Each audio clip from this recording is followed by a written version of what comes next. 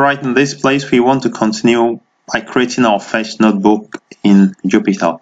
We've succeeded in downloading Anaconda and setting up Anaconda with Jupyter Notebook in our system, and now we want to create our notebook and see how it looks like. Remember to subscribe. Click on the subscribe button below so that you get updates when I make new lessons. So these are the procedures we are going to follow. We'll open Anaconda we've installed, and then we continue from there. So I'm going to explain everything very clearly to you as we proceed. Alright, I'm going to put away this PowerPoint and then we get to work. So now if you go to your start menu, you will see Anaconda Navigator. Don't open it. This is not what we want to use. Just look for the folder Anaconda. For me, 64-bit Anaconda 3. Drop down and you'll see some items. You'll see Anaconda prompt. Some might also use command prompt, but let's keep it simple. Let's use the GUI. So just look for Jupyter Notebook and just open it. Now there is a few things you need to know. Jupyter Notebook is actually serving files from a web server. So it creates a web server on the fly and is serving web pages on the browser. So now let me just explain to you about the screen. So you have the location of the web server is this, but take note of where it will store your notebooks. Serving notebooks from local directory C/user/HP.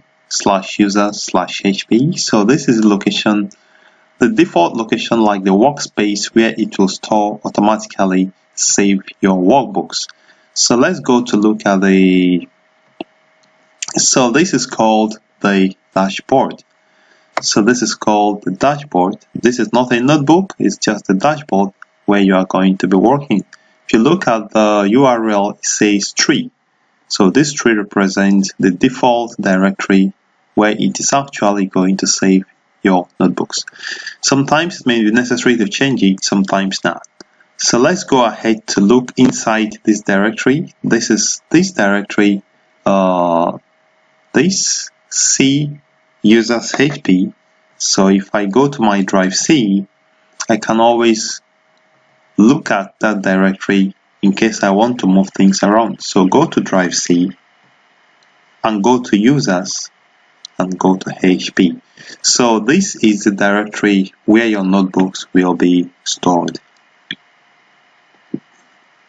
So you can see the files, 3D object, and all the rest of it. This is the content starting from this all the way downward. Anaconda 3, contacts, desktop, and so on.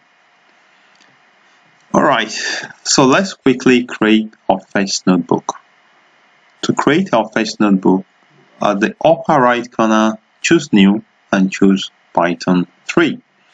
So at this point, we will see a notebook. This is what a notebook looks like. Now there are some things you need to know about a notebook. A notebook has a menu. It has a file menu and other menu items. That is the menu bar right on top. I'm going to explain some of these things, especially the ones you need. Now the downwards you have this space here is called a cell. A cell is actually where you type programs. You can actually insert more cells if you want, and then you can delete it by saying cells and then choose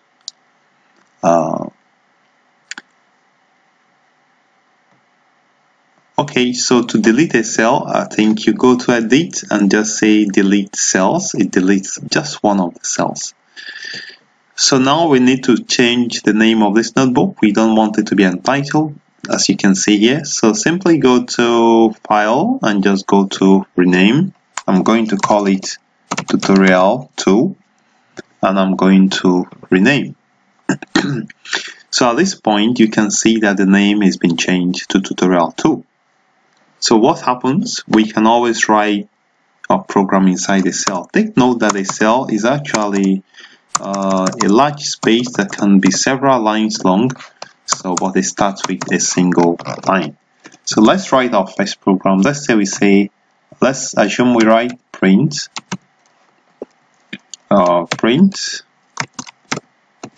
hello world. Yeah, that is a basic program everybody knows. So that we've written this program and then we click on run to run it. So we see the code and we see the output. Remember when we define Jupyter Notebook, we say that Jupyter Notebook packages the program as well as the output and other things like graphics, codes, models, and so on into a single package that can be distributed or even run elsewhere. So let's write just one more line of code so that we can see how it goes. Let's say I declare a variable called name equal to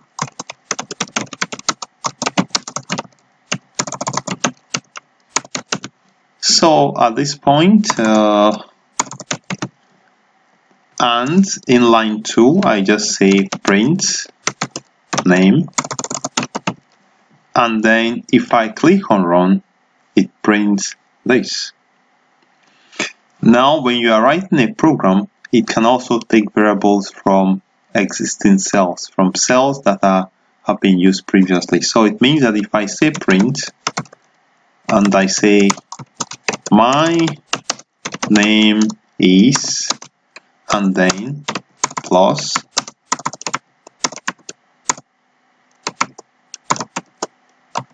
this keyboard is more like a problem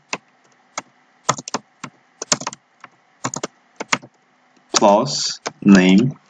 So at this point it's going to execute as well. My name is Kyneton Legenis. So what can we do with this? One thing we can do with this is to export it as HTML file or as PDF file. We can also host it in GitHub so that we can run these programs from anywhere without having to set up Python in the system. So one place we can host it is in GitHub, and that I'm going to explain to you in subsequent tutorials. And we can also host it in Docker containers as I will explain in subsequent tutorial. But for now, I'm just going to show you how to save this notebook as HTML. And you can always send it to someone else, or you can save it to as PDF. So just say download as and download as HTML. Alright, so we can just say open. So it opens tutorial 2 as HTML. So at this point you have it saves it somewhere in a temporary location, and so you can easily go here and just you can use it for the menu. Just give me a second. Okay, can't find this, but you can go to this directory and easily take this file. Let's also save it as a PDF file and see how it looks like. So just say file and say download as, file, download as, and go to the last one, PDF via LaTeX PDF, and okay, it creates this, gives this problem because we've not installed LaTeX. Okay, that's fine. So, but the important thing is we've seen how to create a notebook and write Python code. So you actually write Python codes in the cells here. I'd like to thank you for viewing. By the next tutorial, I'm going to create a project. Maybe we can write a simple equation and plot a graph and see how we can save this graph inside a Jupyter Notebook and download it, or maybe share it with a friend. I'd like to thank you for viewing. Remember to subscribe, click on the subscribe button, like the video if it's been informative for you, and then I'll see you in the next tutorial.